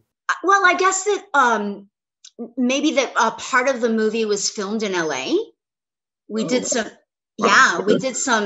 we did some pickups in Los Angeles, and that was so fun just to get flown to be out there and to just be like, oh, we're, you know, because we went from shooting at the actual school, you know, which was like, all right, we're just in a high school, you know, to then being on a lot, on a studio lot, you know, doing pickups. And that was, remember the scene where it's just a little cutaway where Maria's reading, and then the burgers are burning. Right. And, yeah, that was in LA. Wow, that's crazy. IMDb doesn't even know that. They only have the filming locations listed as New Jersey, but now we have it. Yeah, well, they'll have to update that. Miss Karina Arroyave, we thank you so much for taking this pandemic time out for us and blessing us here on TTFT. May your career do nothing but skyrocket and stay high. And thank you so much, ma'am. Any parting words? Just thank you so much. This has been so fun, and thank you for taking an interest in my career. And I guess my parting words would be to this is coming out soon, right? So we'll still be in pandemic mode. I mean, I think we're going to get through this, and I think we are going to go back to normal. And I want to, you know, I really believe that, and I just want to offer some hope that, you know, we can see the finish line. And you know, there's so many people want to say, no, it's going to change the world forever. It's not. We're going to be fine. That's what I think. I think it has changed the world forever, but in a lot of positive ways. Like big companies now know that people don't have to waste their time coming into an establishment to get a job done. I'm never going back. I mean, we're talking right now. There's a lot of good things that have come out of this. Yes. That I think we can learn lessons from, which is. Yes. Yeah, but perfect last words. And you will be getting one more Instagram follower tonight, and that will be me. Because listen, I got to see all the quirkiness and everything. But again, thank you so much, ma'am. Please enjoy the rest of your evening, and we will be in contact soon. Thank you guys so much. Have a great night. Thank you. All the best. Bye. You too. All right. Thank you, Miss Karina Arroyave. All right. We want to thank you for that, guys. And as we move on, you know what time it is, David? It is time to improve some room for improvement. All right. When we talk about room for improvement, guys, that's exactly what it is. What would we have improved about the film? And to be honest with you, I was searching for a lot of things, and sometimes you feel nostalgic about it, and you're like, okay, what can I improve? What can I do this? What can I do that? Now, don't get me wrong. I don't need every film to be a Scorsese film, so I'm not going to hold every film to a Scorsese standard or a Spike Lee standard, because this film stood on its own. I think the director really did what he wanted to do with this film, and for me to say this, that, and the other, and you know, he edited it too. I never noticed that, so I watched it today. I've seen people do that before, and I'm glad to see with a project like that, you want to be hands-on with it, because the wrong cut or the wrong fade or the cross-fade in the middle of a film for no reason, you might not like it. So, but with that being said, I do want to say this, is that only thing I think that I would have changed is what you just said.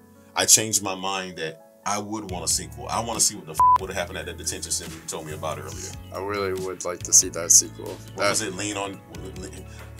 You got detention. Yeah, that would be such a crazy story. Because if he was like that with kids, what the hell was he? And he like can still with play adults? it though. That's what's crazy. Oh yeah, you could. That's what's fucking with me. Like, hey, when we call talking, hey, we're gonna pin it. We want to see it so bad. God.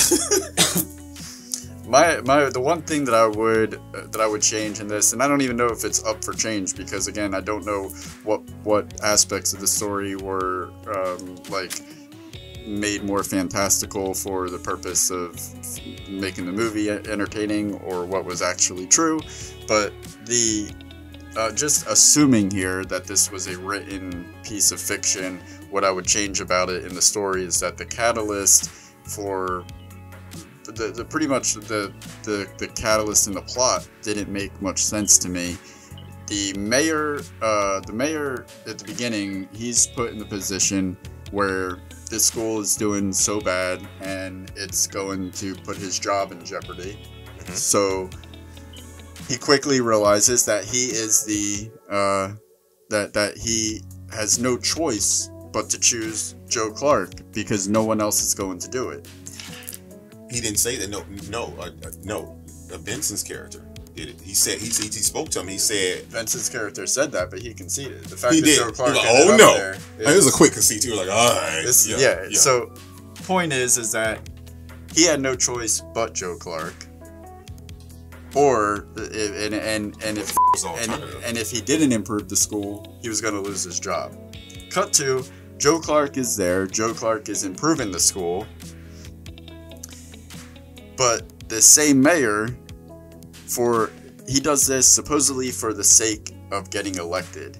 For one single vote from one disgruntled parent, the Wicked Witch of the East Side, he agrees to conspire with the fire chief to put Joe Clark in the position to be removed from principal of the school. This would essentially, and he's supposedly doing this to make sure that he gets elected again. He originally put Joe Clark there to make sure that he doesn't lose his job. Joe Clark is actually improving the school. We have one angry parent that is unhappy with his methods because her kid got thrown out. And so for one vote, I'm to believe that he's going to put all this into motion to have the solution, his last resort solution, to save the school and save his job, thrown out of the school, essentially putting him back at square one without a solution and the school going down the hill again and his job being back in jeopardy. It didn't make a lot of sense to me. I request elaboration.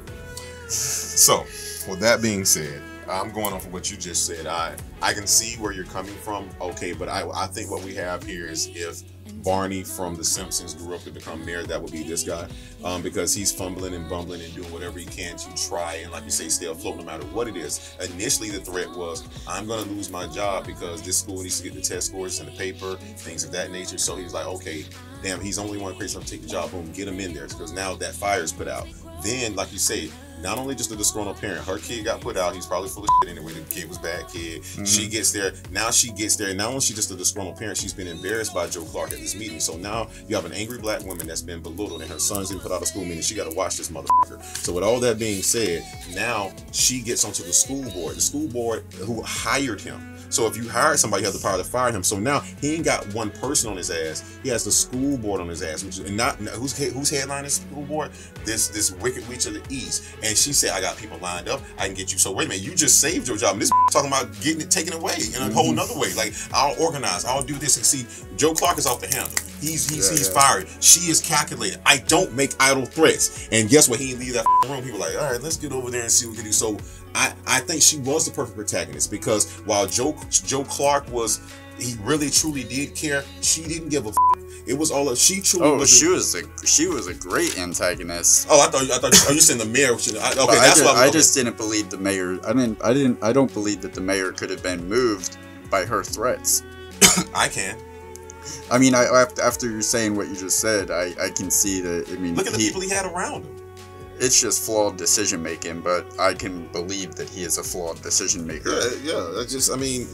Why do you think schools got so bad in the first place? But I can agree with you on that. But guys, like you say, tell us what you would have changed. Like I say, put it in the comments. Let us know. And hey, listen, lean on us.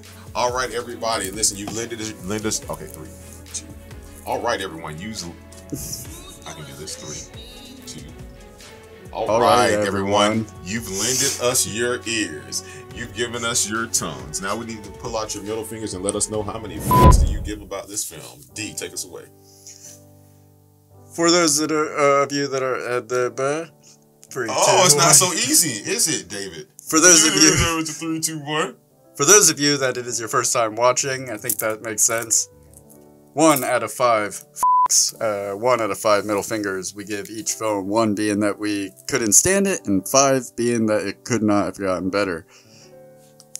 For my review of Lean On Me, this is the beautiful David and Goliath story. It's compelling. You're watching somebody. It's like Joe versus the volcano, actually. Did you really just compare something to the Bible? You're such a sorry atheist. I will. It's Joe versus the volcano. Oh no! Hey! Who? Hey, Chris. Then.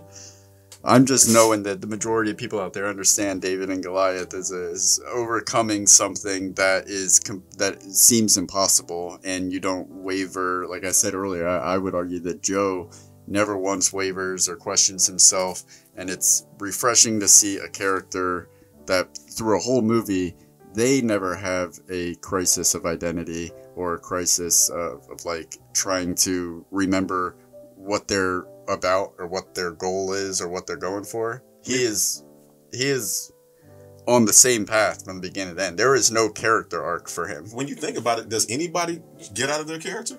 Everybody's committed, because around Joe, you gotta be who you gonna be. Say it.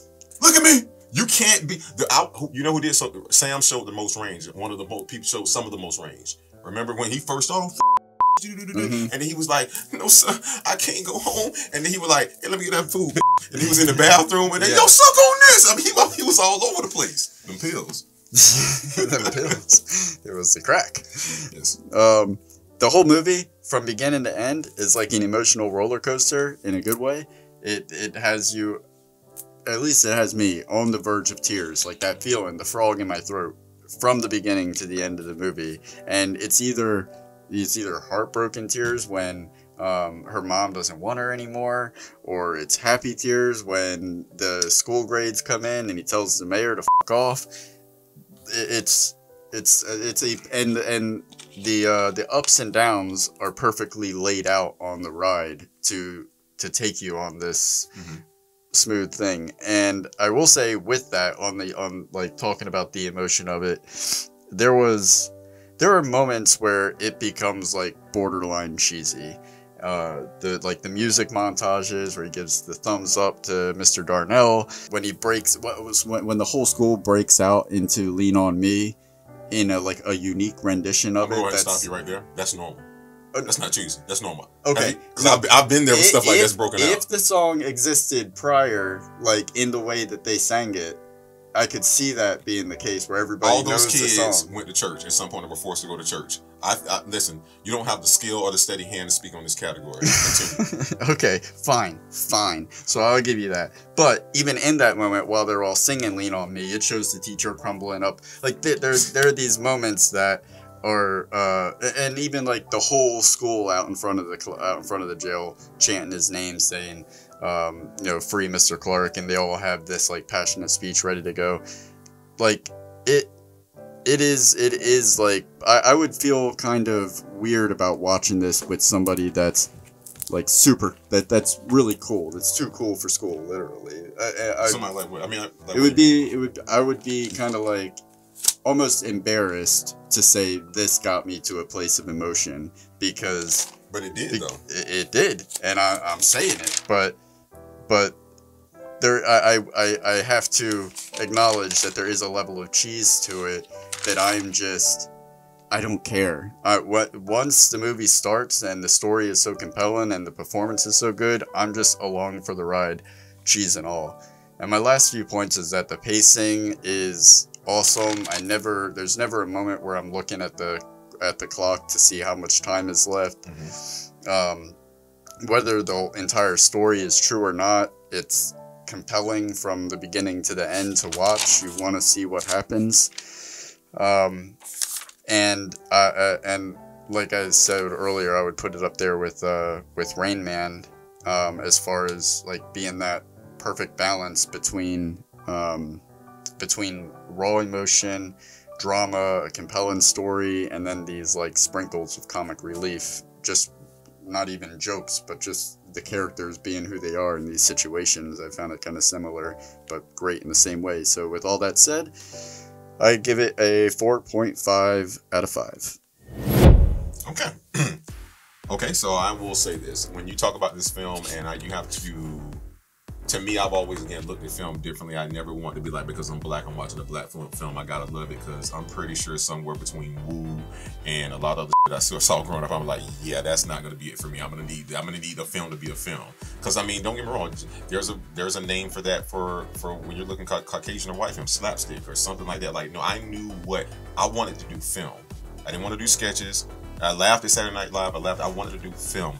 And to me, I just, again, one of the first times where I said I'm not watching a black film. I am watching people do, like, the level at which the acting was displayed in this film. There are no explosions. There's one real action. Mr. Clark, some kids beating up Kid Ray. Now, you want to talk about cheating. Now, that was, okay, I'll give you, but listen. They even threw the 80s. But you don't understand. We punch it. Listen, but you have to understand. Let me bring you behind the veil. I'm here for it. Okay, well, I'm here to tell you.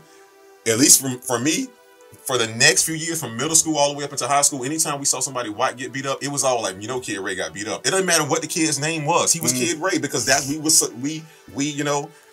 resonated with that. But with that being said, this film, to me, it has to check off so many factors. Number one, does it stand the test of time? Hell yeah. And like we said earlier, these punk ass kids today that go to school, there's no way they could have survived during those times. I mean, you know what that shit reminded me of? What was that? 3 o'clock high or 12 noon, when the guy had the brass knuckles and he tried to escape school earlier that day because the bully said he was going to beat his ass at 3 o'clock high or some shit like that, dude. But he had wound up getting the brass knuckles from like a school, and he beat that bully's ass. That was one small step for punks and 2 small steps for mankind. So, point being is, when I say all of this, the acting in this, the directors and editing it himself, the time which they did it in, like you say, you are invested in this film. You're invested in the characters. There's somewhere for everybody to invest into. That parent, that single mother that's struggling, that principal that has something to prove. His friend who had it's almost like Joe Clark was the one, like, I ain't with that voting shit. And then his other friend was like, I'm the one on the school board trying to make sure you got a job to be a double agent. You know what I'm saying? Like, we doing this from both sides. So they told so many storylines. You know it's difficult as a writer to invest in all these characters in under 90 minutes for the most part and pull this off. Yeah. And I'm gonna say this mostly. I'm giving this film 5 for one more reason. Because you know what? They couldn't give him 5 letters. OSCAR. And that's what we call how many Fxxks Given. What did you guys think of the movie? Put it in the comments. And let's get into common attractions. I know you're very excited about the next episode. I am. I'm not. Oh. What is it? Guys, we really haven't been able to, you know what, this may be the longest episode of season 2, because I think the theme is going to be #Marvel. We don't always, you asked me to do this, and no, if you've not watched at least 3 movies, yeah, you finished WandaVision, you think you're some pro now. Anyway. No, I know less. I know less after watching WandaVision, if anything. All right, guys, next week. I know about Boner. Oh, wow. Guys, next week, in season, I was going to call it the Battle of the Sherlock Holmes, which you really don't even know what that means anyway. But anyway, we have Benjamin Cumberbatch starring in Doctor Strange. It is going down, and you're a part of the Kamaj Town, and we're just going to be... We're gonna help David out, guys. We're gonna do how long? That's what she said. We're gonna help David out. We're gonna do the little sparkly theme. We're gonna bring you into the world, man. Listen, man, just let it happen, man.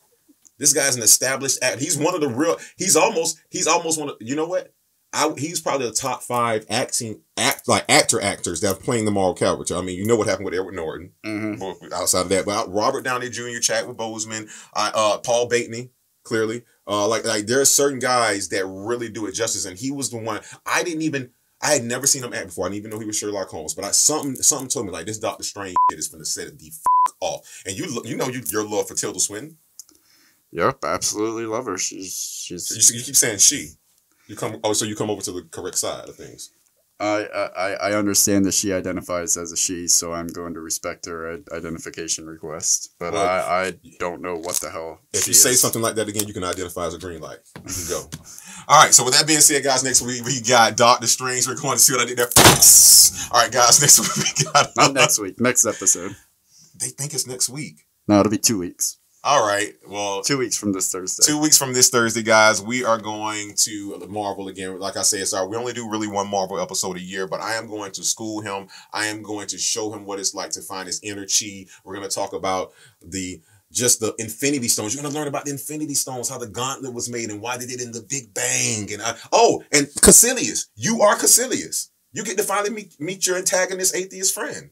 You're Caecilius. Your eye. You said you're going to do your eyes, remember? Yeah. Oh, yeah. I get to wear eyeshadow. That's a plus. And you got to slick your hat back. Okay. Yes. I'm about to show a little chest. All right, guys. With that being said, that's what's going to be coming up next week. I can't wait to see who we put on the board for that one. Tilda, I'm rooting for you, kid. All right. Don't forget to subscribe. Follow us on Patreon. Consider becoming a patron of the show. Follow us on Instagram, Facebook, MySpace, AOL Instant Messenger. The CDs they still mail you. Betamax, Beta Ray Bill, another Marvel character you know nothing about, but I'll stop. Man, you got to give it a chance, man. All right, everybody. That's the coming attraction. So listen, after Doctor Strange, hey, it's time to tell you guys what you can do. We want everybody to be safe, and if you can't be a stand-up guy, guess what you can do? What? Some time in our lives, we all have pain. We all have sorrow. But if we are wise, we know that there's always tomorrow. White people back. Lean on me, hey, when you're not strong, and I'll be your friend. That's like one of the TV shows. I'll help you carry on. But